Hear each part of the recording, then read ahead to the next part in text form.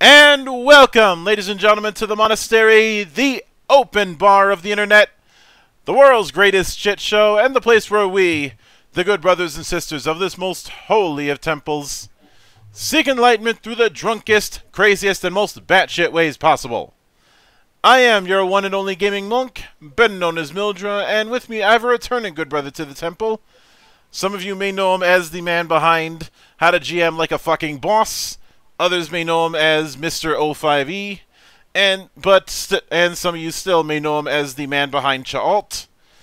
But to us here, he is best known as the man of 1,000 tentacles, Venger Satanis. How you doing today, man? Hey, doing good. Thanks for having me on. Thanks for coming on. So, the last time I had you on, it was a bit of a scattershot affair because we were trying to compress a good chunk of your bibliography into a shorter affair. But for this one, I'd like to, especially with the kickstarting of Chartreuse Shadows, I'd like to focus more exclusively on the Chaalt setting. Okay. So, I guess we can start at the humble beginnings. How did the initial concepting for Chaalt come to be? Well, I knew at the back of my mind that I wanted my own campaign setting, Mm-hmm. and that I wanted a place where all of my stuff kind of fit together, and it wasn't just like isolated adventures or modules like the Islands of Purple Haunting Putrescence. Mm-hmm. It takes place kind of in its own world, and it's being islands. It's kind of isolated, and I didn't really go into a lot of detail back then for where this stuff takes place, beyond like it's way over here, and you guys have never heard of it, but that's where it is. Same thing with Liberation of the Demon Slayer. It assumes that, yeah, this is kind of just like a D&D world, pseudo-medieval, but there's like Lovecraftian stuff going on, and you know, probably more demons than normal, and you know, I try to mesh my aesthetic and the things that I like with quote-unquote normal D&D. And I just got to a point where I needed, you know, a room of my own. I needed the space and all the things that go with a campaign setting, not just like the name of a random planet or a kingdom where this stuff is taking place, but like a backstory and other places nearby, and you know, the whole thing when you come up with your own campaign setting. And I wanted it to be just extremely Venger because, you know, because I'm doing it, and it just made sense to make it as suitable for me and my style of gaming, the things I like, as possible. So not only to make it so everything fits and that I would be really passionate about it, and that passion would hopefully carry over and get other people enthusiastic about it, but you know, I'm the only one that's Venger Satanis, and so if I don't do my own kind of stuff justice and leap forward with what I like, then who will?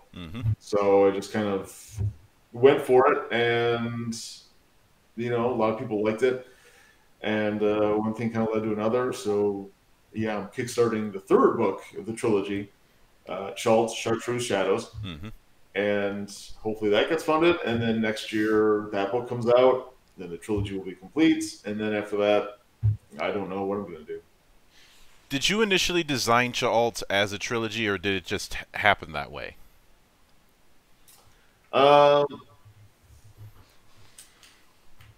in the back of my mind, I think I hoped that I would get more mileage out of it than just one book. Not only did I make a big financial investment in Chalt, but creatively, I think I would feel unfulfilled if it was just the one book and then never anything else. I mean, I suppose I could have come up with like PDF adventures, which I did end up doing later and kickstarting those.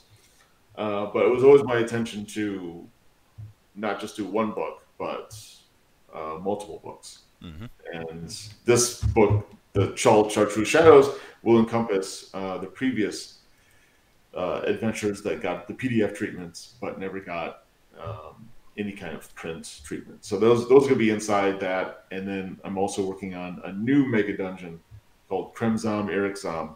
Mm-hmm. And then that's going to be like the big centerpiece for the new book. Yeah. Now, there's a lot of genre elements within Chalt. Mm-hmm. Not just old school fantasy because obviously that's a very wide net to cast. Yeah.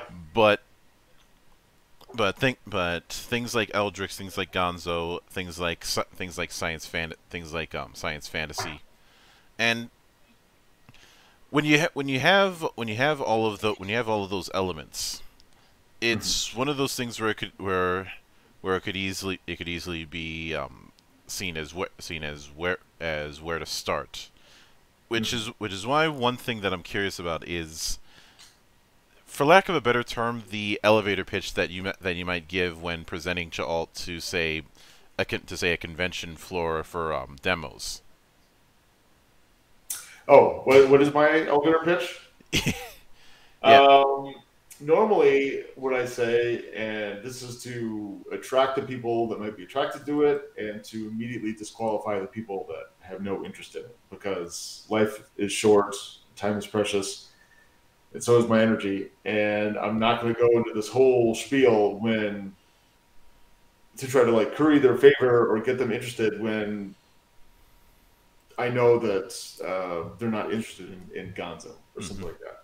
So what I normally say is that Chalt is an Eldritch, Gonzo, science fantasy, post-apocalyptic campaign setting.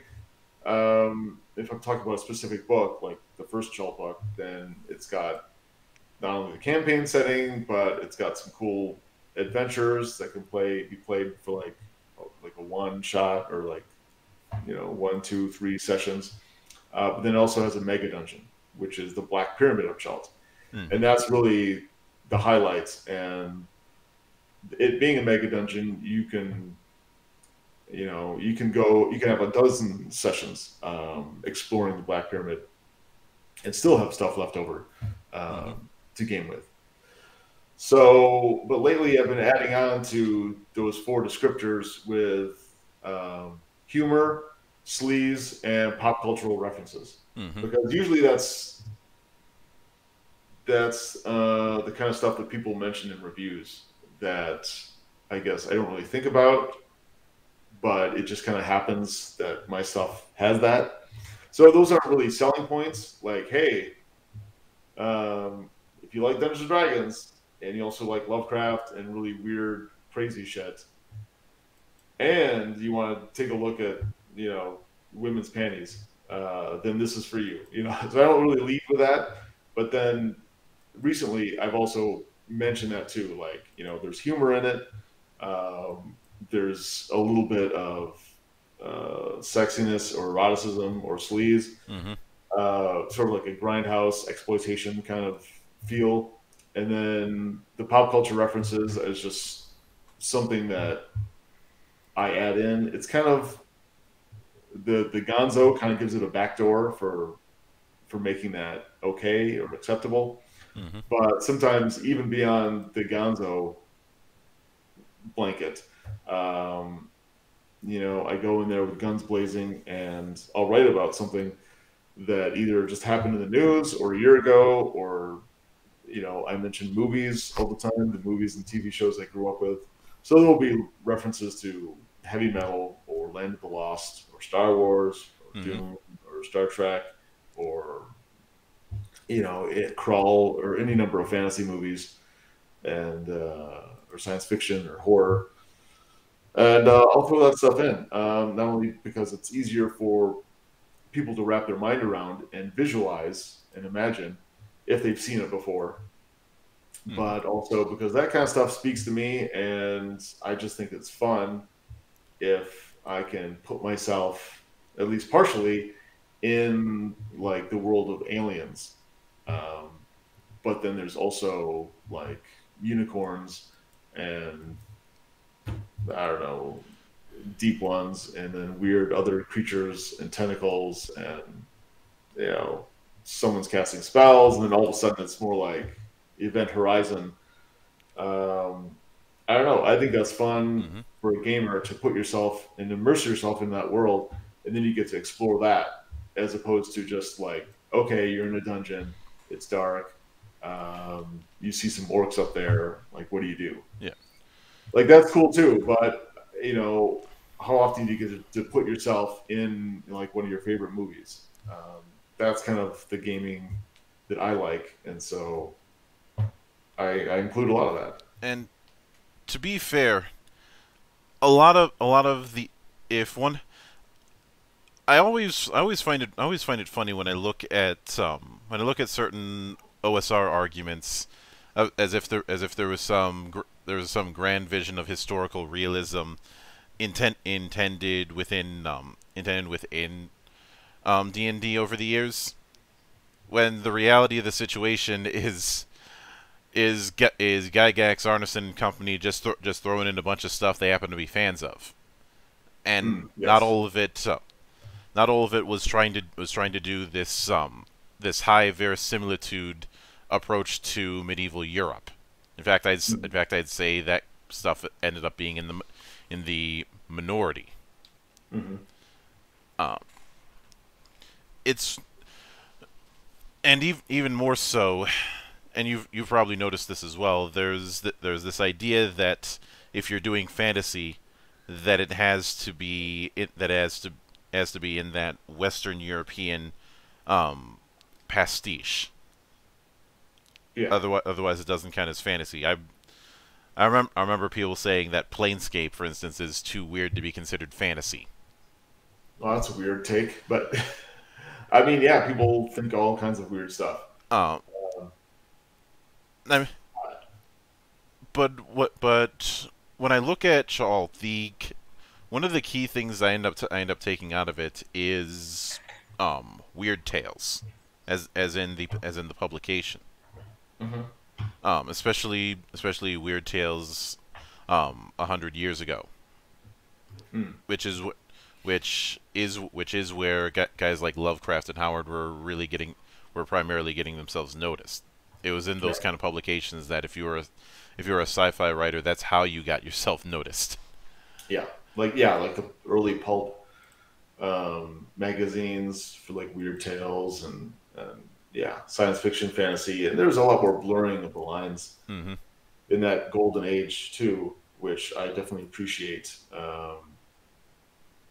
I mean, I've always felt like that. Like, why just have magic and swords when you could also have robots and laser swords and other energy weapons and starships and things like that? Hmm. I mean, not everybody likes that, obviously, but I certainly do. And so, I make the products that I want to see and that I want to play.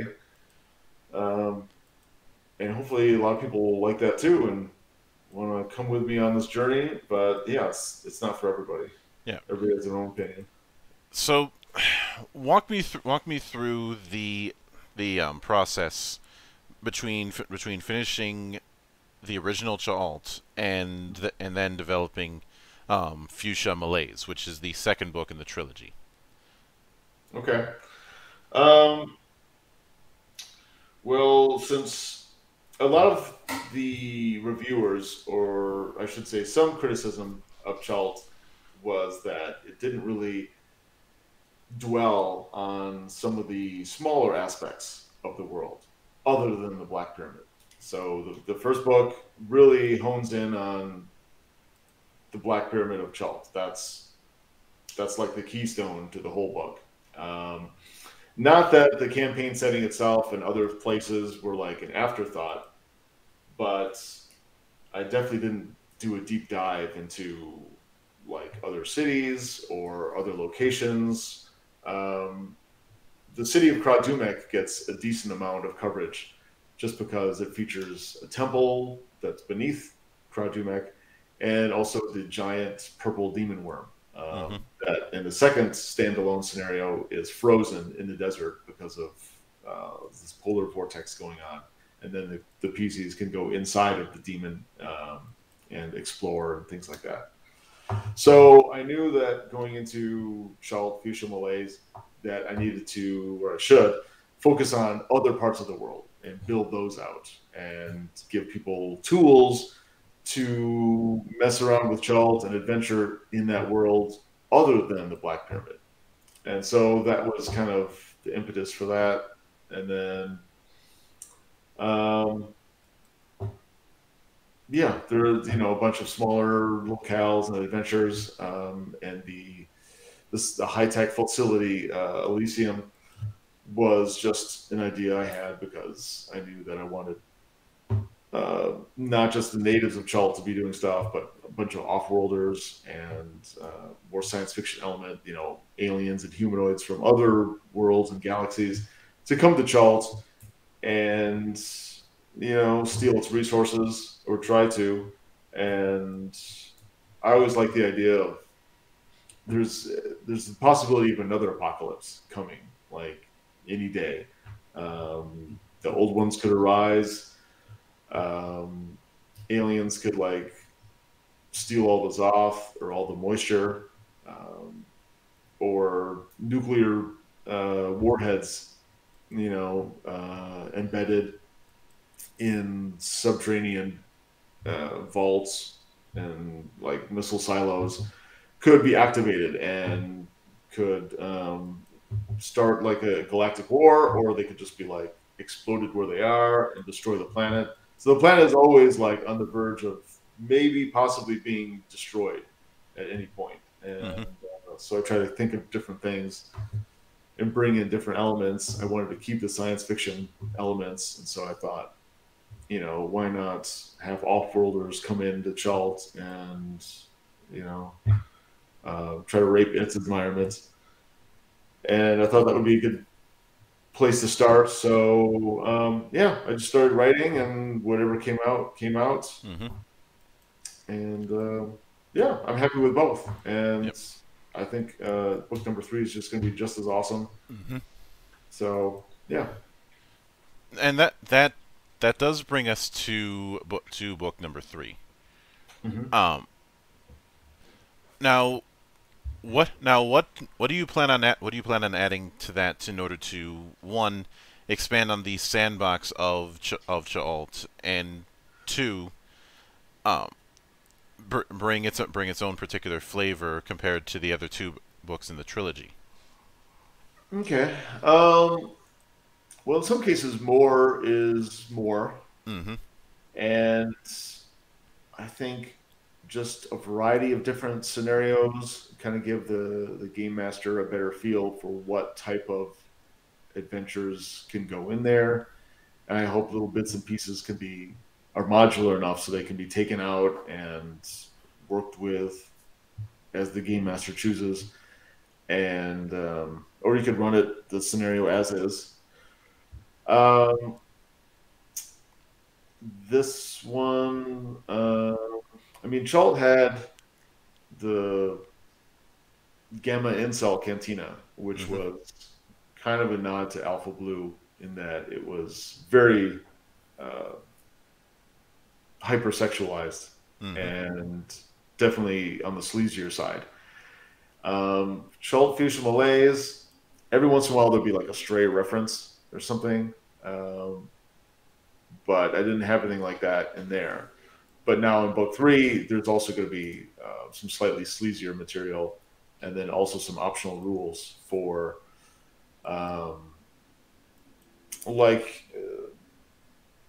upping the sexual quotient. Like if your characters in the game want to have sex or something like that, then this is how to approach that. These are the kind of bonuses you could expect. This is how we incentivize certain activity. You know, I put in kind of different helpful notes on how to handle that. And, you know, it's definitely something you don't have to do. But if you want to, you know, the guides are there, and you can use that to create a slightly different experience than maybe most people are used to. Now, I think I answered your question. If I didn't, no, if I missed an aspect, let me know. No worries. These are the kind of answers that I always expect and I always prepare for. But one of the other things that I do find interesting that you're bringing into Chartreuse Shadows is a full-on mega dungeon, which, unless I'm mistaken, this would be the first time that you've done that kind of thing for this particular series. Well, the Black Pyramid is a mega dungeon. So the mega dungeon I'm working on now for book 3, Kremzam Ericzam, would be number 2. All right, I stand corrected on that. Sorry about that. But it's a completely different kind of mega dungeon because the Black Pyramid is supposed to be weirdly unique, and it's all self-contained, and it doesn't operate like a traditional mega dungeon really at all. It's just like a bizarre funhouse. And like you walk into one room, and you know you could be fighting or encounter a dragon, and in the very next room you're on like a tropical beach, like walking along the shore, like wondering what the fuck is going on, and then maybe these Zardoz stoneheads are like, you know, coming on the horizon to attack you or something like that. I don't know. Like just weird stuff that doesn't make any sense, like right next to other stuff. So it's supposed to be, you know, kind of batshit insane and really like, what the fuck? Yeah. But this one is still going to have a lot of what the fuck moments, but it's going to make more sense. Like everything on level 2 will kind of be related to each other on in some ways, and it won't be like this jarring, like, you know, first it's one thing and then it's something completely wildly the antithesis of the first. Everything will be more related, and instead of being in this weird locale, like inside this Black Pyramid, it's just going to be like a series of caves and tunnels, and a succession of levels going steadily down underneath the surface. So in that way, it's more of a traditional mega dungeon rather than the Black Pyramid, which was designed to just be like a one-off, unique, just craziness. So this one is going to be more sane, but it's also definitely going to have the Eldritch Gonzo and the science fantasy and the post-apocalypse and, you know, everything else. More sane. I feel like I should put a giant asterisk right next to the word sane in that regard. Yeah, there's some weird stuff in there that you're like, just a lot of people would be shaking their head. They're like, "Oh, Venger, bless your slimy green tentacles." And when it comes to that, I would like to go a bit into tone. Like, given the fact that there's going to be a whole lot of weirdness whenever one's delving into Chahalt, whether it be in the previous 2 books or in Chartreuse Shadows. How do you maintain that just from a GM perspective? How do you maintain that level of weird, especially in an era when so many people are on some level or another genre savvy?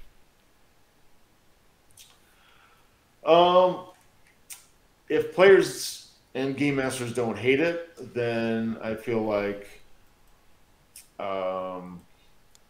just the raw excitement and fun of combining those disparate elements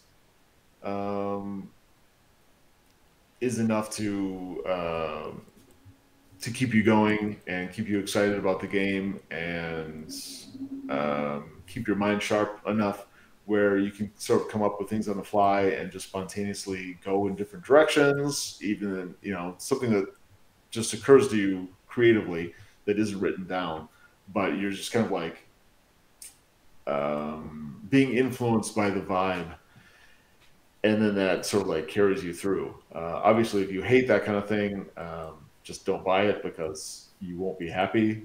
There isn't enough like normal bog standard D&D stuff to carry you through if you just don't like Gonzo, or you don't like genre mixing, or you just detest Lovecraft, you think tentacles are overplayed and just stupid. Don't even like bother with Chult because you would not like it. I think I answered it. Yeah. Okay. Now, in that same vein, as tempting as it is to say just add tentacles when wanting to make something weird. Mm-hmm. What are some other means that you would recommend to GMs in order to add a bit of weirdness when going into places in Chult other than the major dungeons like the Black Pyramid? That's a great question.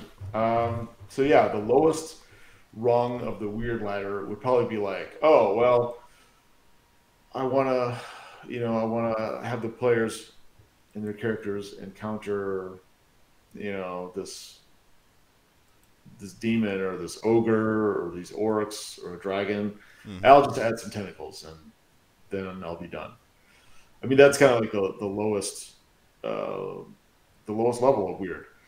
Then you could just try to rack your brain and come up with some non-standard isms to include. Like, not only are there tentacles to this, say, demon, but there's some special ability it has, or special defense, or there's something strange about it mechanically, or how it fights, or what it can do that players will appreciate. And then you can keep going with like the surface or the outer trappings to make it weirder. So let's say you have a demon and it's got tentacles, and now it's got like all these weird special powers, maybe like spell-like abilities, and then on top of that, you want to give it. You come up with something else, like maybe it lives inside the Kool-Aid Man somehow as like this liquid form or something like that. And so maybe first you encounter the Kool-Aid Man breaking through the proverbial brick wall. He's like, hey, or whatever he says. And then if the glass pitcher that is the Kool-Aid Man cracks, then this red liquid comes out, and then that's the demon. So then that's like a further level of weird.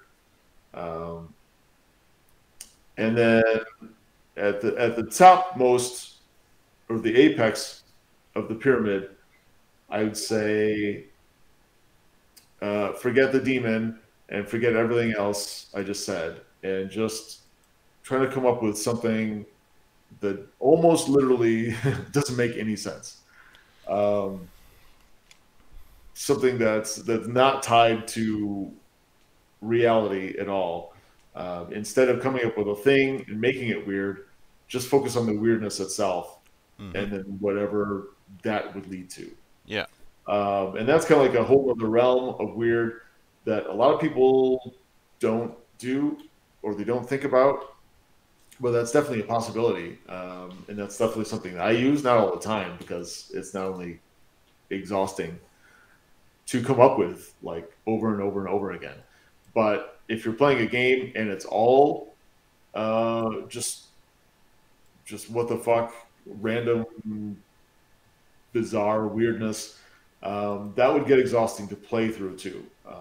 So I'd say have somewhere between 1, 2, or 3 really, really weird things per session, and not any more than that, because then you're going to exhaust the player's tolerance for weirdness, and then they won't get as much excitement out of it because it's been overdone, or they're just like, they can't wrap their brains around it because you've thrown so much weirdness at them that they'll like reject the believability of whatever you say, because it's constantly so far past their conception that you've lost them. Yeah.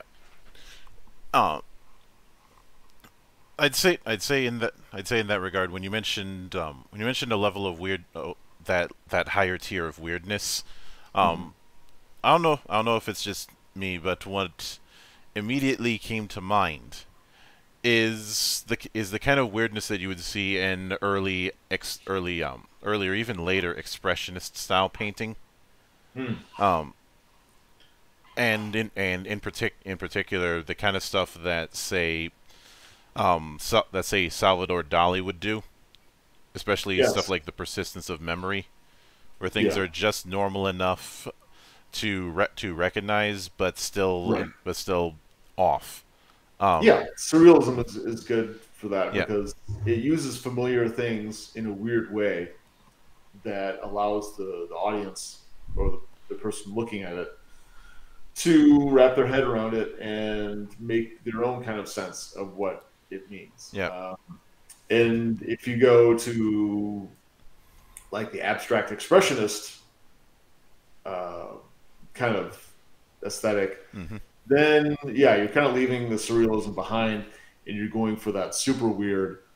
But you got to be careful with that, like I said, because you could burn out on that. But in small doses, I think that's great, and it raises up the slightly weird stuff that you have. Yeah. So you have some nice surrealism stuff and some nice whatever postmodern expressionism, and then every once in a while you'll have like, you know, a nice landscape or some watercolors, you know, Van Gogh's Night Sky or whatever, and you have a nice mix and a nice range, and it kind of elevates everything. You don't need to do that. You don't need to throw in one or another to get a nice balanced version of Chalt. But I like the variety. I appreciate that, and I think my players do too, when they're not exactly sure what to expect, if it's rather normal or slightly weird or really weird or like that top tier weirdness where they're just like, oh my god, what the hell's happening now? Yeah. In that regard, when it comes to this sort of layers of weirdness that we've been delving into, I'm curious where you would put Wayne Barlow's Hell in that. The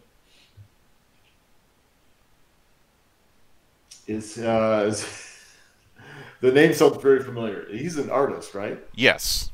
Okay. I have one of his books on aliens that's got some like cool Lovecraft stuff. I don't know if I have. Does he have a book on demons? Is that what that is? He did a book, and a lot of the art is on his site on his particular depiction of hell, and it is. Let me go Google it quick.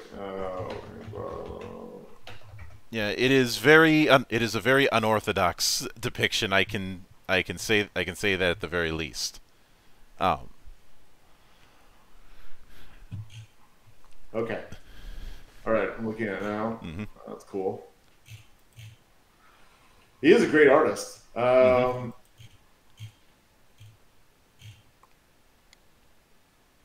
Okay, yeah, I can totally see. It's like a darker surrealism. It's like yeah, if you combine like weirdness with your normal versions of like hell and things like that. Mm-hmm.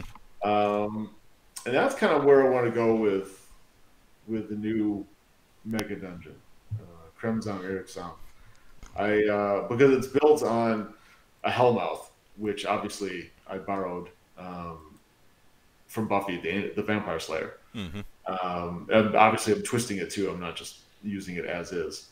But the bottommost layer or level of the mega dungeon does have, you know, a slightly open gateway to hell, and that's where all the demons are coming from, and that's where basically this demon god is waiting just outside.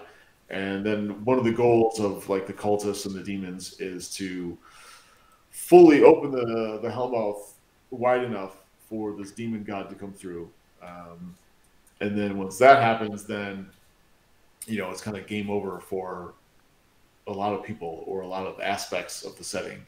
It's one of those apocalyptic events where you could go in a number of directions. However, creatively, the game master wants to go. It could be like absolutely the end of the world, or it could be, well, this is the new big bad, and the player character efforts are going to be focused on either serving this demon god or staying the hell away from him or actively fighting against him. Mm-hmm. So, and obviously I want a lot of weird demonic shit throughout Crimson Exam because that's going to be one of the feels of the dungeon. That's going to be one of the vibes I want to explore. So it's definitely going to have stuff like Wayne Barlow's Hell because yeah, I wanted to have that that sort of thing going on.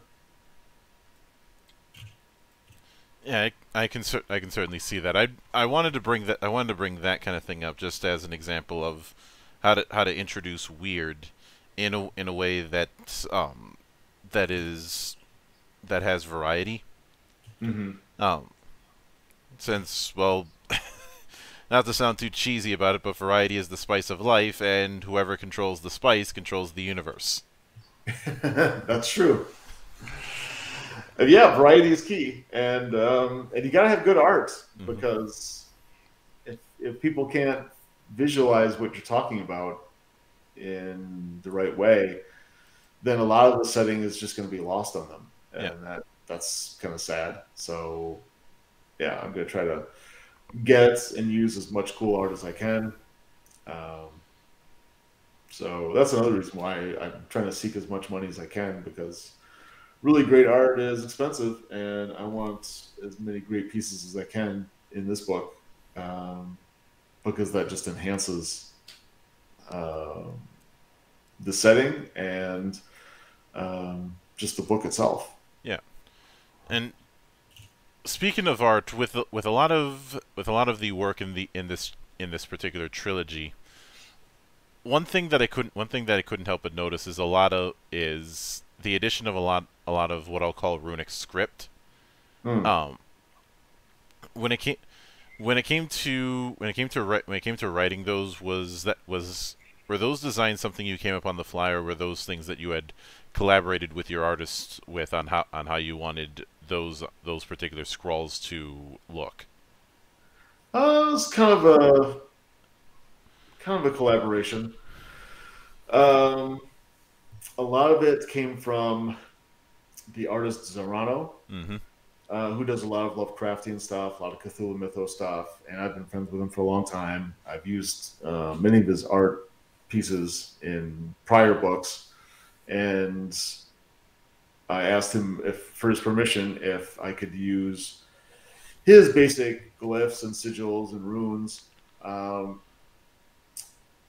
and not only use some of them verbatim, but also use the way he does it as sort of a template for the stuff that would appear in Schultz. And he said yes. He was very enthusiastic about that. I'm like, cool. So yeah, a lot of it came from him. Some came from me, and then some came from the various layout people that worked on books 2 and 3, or sorry, books 1 and 2. So yeah, it's just kind of a big loose collaboration between a variety of artists. Mm-hmm. And when it came to, was there ever had there ever been consideration about trying to write a in-universe language, or was that something that was never in the cards? Well, one of the things I like to do is to come up with strange words and phrases and then attribute new meanings to them, because I just kind of like came up with a random word. And I like that just because I think that's cool as a creative challenge, and I also like that because I think it's more immersive into the setting, and it's more mysterious because you're not just calling it like the Big Axe or something. It's got like this weird, crazy name, which means like, you know, to cut someone's head off or something like that. And also, I'm pretty good at it, I think. Coming up with interesting, strange words that sometimes they're fun to say, sometimes they're difficult to say, sometimes they carry a certain connotation or weight. And I think that just adds to the overall setting. Yeah. I can certainly get behind that. Now, what are you shooting for as far as a total page count with Chartreuse Shadows? Are you shooting for around 200? I want to go above and beyond that, because this might be my last Schultz book, and so I really want to go out with a bang. What I'm thinking of is somewhere around 300 pages. The first 2 books are somewhere around like, I don't know, 216, 218, 220, somewhere in that general area. So I'd like to kind of surprise myself and really go for it and get something that's closer to 300 pages. But we'll see. We'll see how it goes. Also depends on the funding. If I just reach like 15,000, then it's probably going to be closer to 250.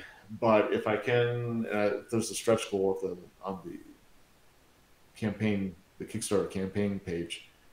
If I can get to wherever it is, 17,000, 20,000, something like that, then I would love to get all the way to 300 pages. And then I can afford some great artwork for like the last 50 or so pages.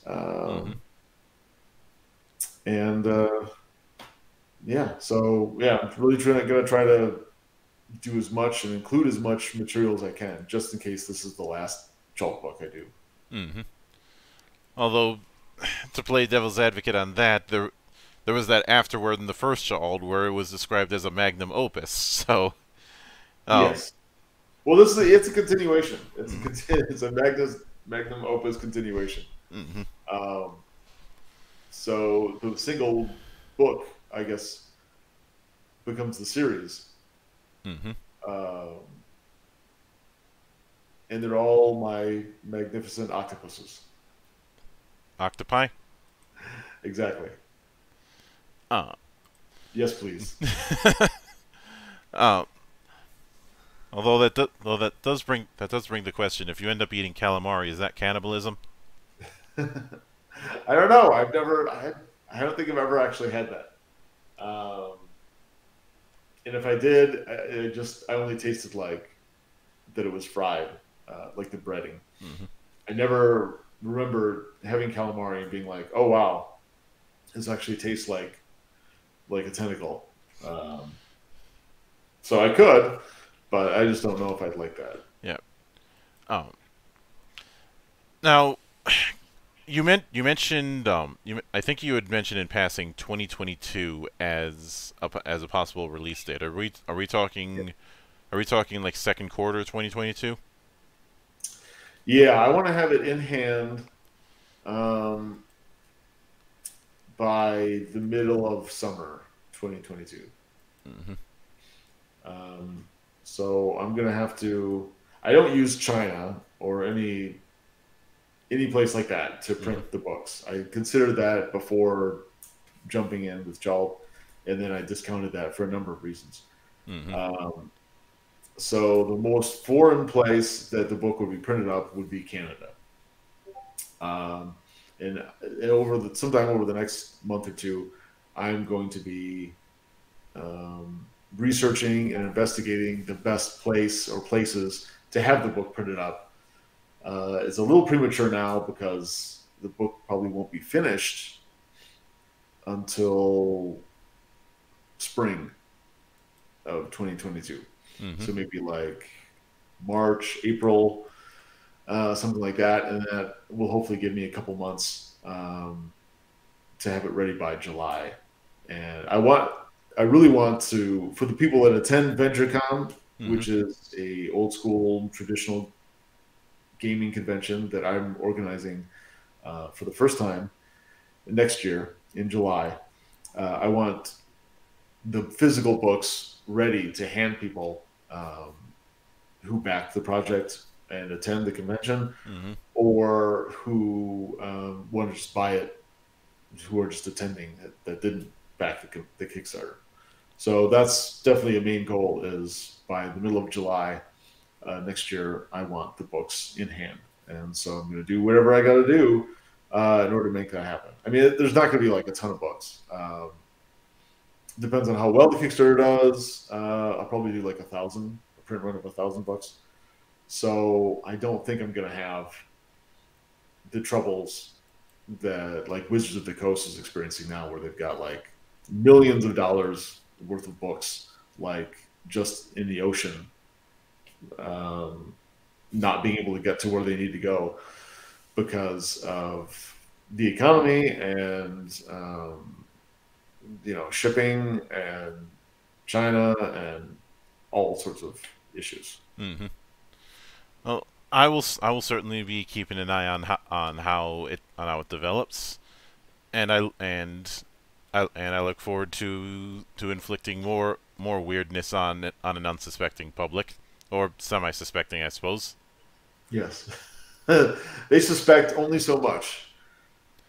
Well, the thing is, even though my players might know that I'd put something weird into it, they don't know what it is, and yeah. Well, if I keep him paranoid, then I keep him honest. Yeah, that's true. But with all that said, I do want to sincerely thank you for taking the time out of your schedule to come onto the show and enjoy the madness at play here. Yeah, no problem. Thanks for having me on. And anytime you see fit to return to the temple, the door is always open.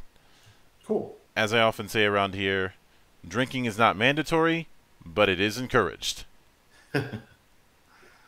Sounds good. And of course, a sincere thanks goes out to everyone who took the time out of their schedule to come onto the show and enjoy the madness. And there'll be plenty more where that came from, as there always is here, on the open bar of the internet.